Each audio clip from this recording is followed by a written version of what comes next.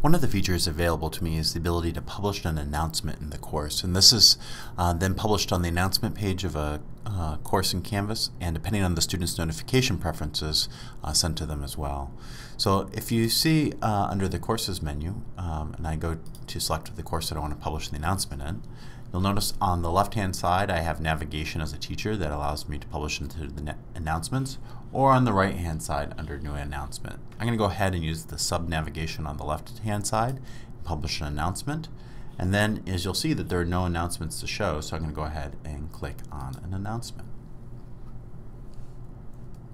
I can go ahead and let students know what the announcement is.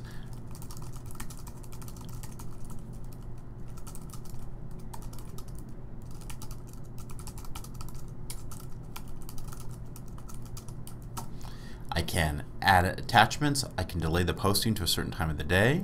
I can even allow students to quote-unquote like the announcement. When I go ahead and click Save, if I haven't delayed the posting, it will post right away. And then on the home page of the course, students will see something that shows announcements.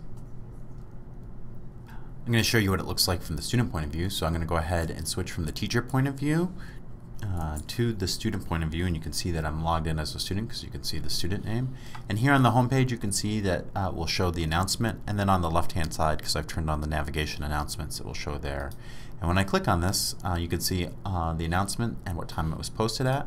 And when I click on the announcement itself, it will show the conversation in the student view.